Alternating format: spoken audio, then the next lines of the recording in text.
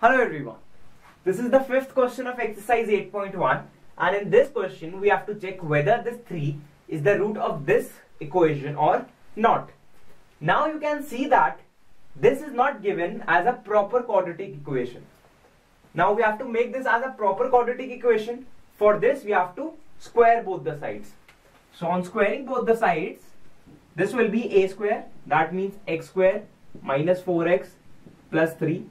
This will be b square, that means plus x square minus 9 plus 2, a is under root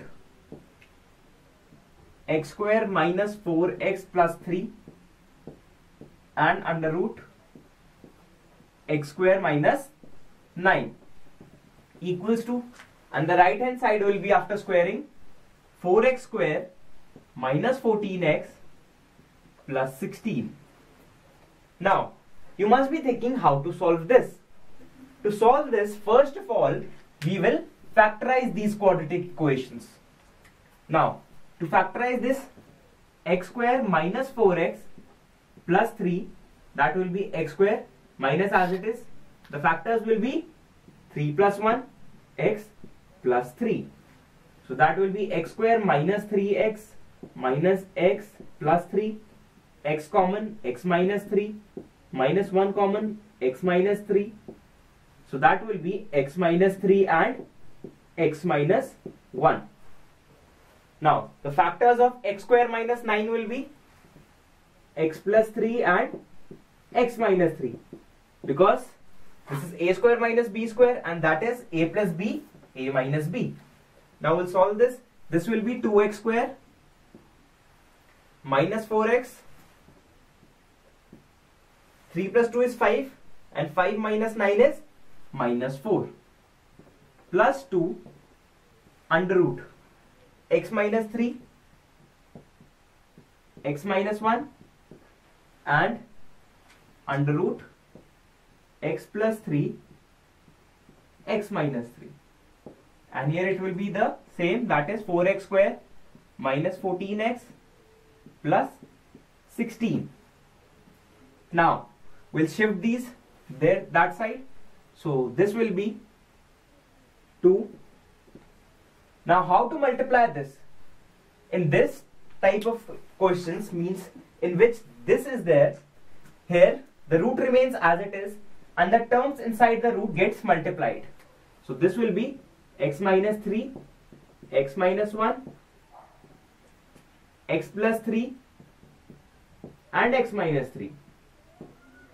And on this side it will be 4x square minus 14x plus 16 minus 2x square plus 4x plus 4.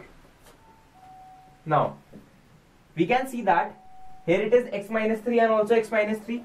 So this will be 2 under root the whole square of x minus 3, x minus 1, x plus 3, and it will be equals to 4x square minus 2x square, 2x square minus 14x plus 4x minus 10x and 16 plus 4, that is 20.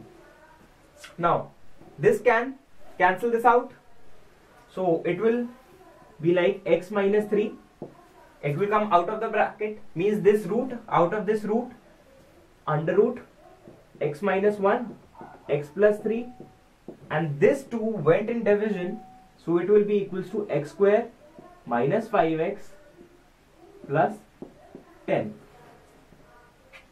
Now this will come in the denominator, and if you want we can again root this, or we can directly substitute the value. We'll substitute 3.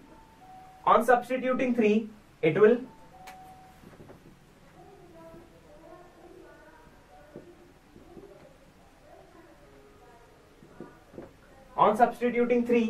the left hand side will be equals to 0, but the right hand side will be equals to 9 minus 15 plus 10, that is 9 equals to 4. So they both are not equal, therefore 3 is not the root of this given equation. Or if you want, in some schools there is You can directly substitute the value of 3. If left hand side equals to right hand side, then it is the root of the equation. If not, then it is not the root of the equation. This is how you can solve this question. Thank you.